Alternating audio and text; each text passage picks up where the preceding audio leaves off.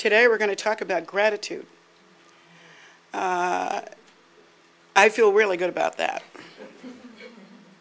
I'm in the mood.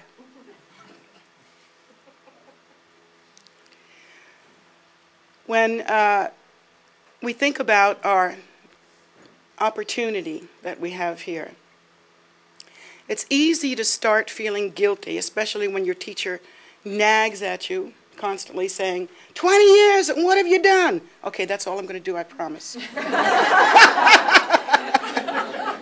It's been 20 years now.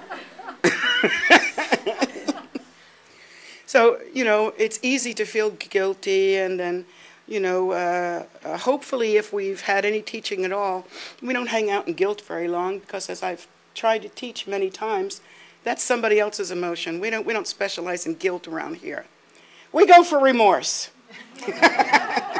So immediately when you feel guilty, go straight to remorse and hang out there for just a brief time, long enough to work it. Remorse is a good thing. It's an eye-opener. It's a self-awareness thing. It's like a directional compass in some ways.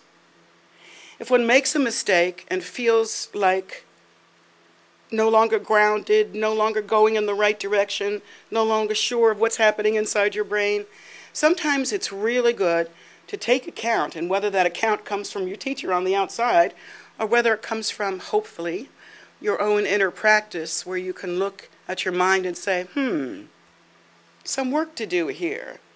20 years, still same poisons. So we hope that eventually in our practice we come to terms with that and go right past guilt into confession. Confession is very healthy. The difference between guilt and confession is that guilt stays inside like a cancer and has a warping effect. It closes doors. It doesn't open any doors. And remorse, on the other hand, is like, I hate to sound so graphic, but it's a little bit like a bloodletting. You know, to get the old blood out and let the new blood circulate, if you were thinking of perhaps a wound, let's say, if that was the analogy. To get the old blood out, and this way the wound can properly heal deeply from the bottom layer to the top layer. And that's how we use remorse. We don't like to hang out in anything, because hopefully we've taken to heart some of the Buddha's teachings, which include renunciation. Not only renunciation of materiality and five poisons and ego clinging and all that kind of stuff, but even such inner events as guilt.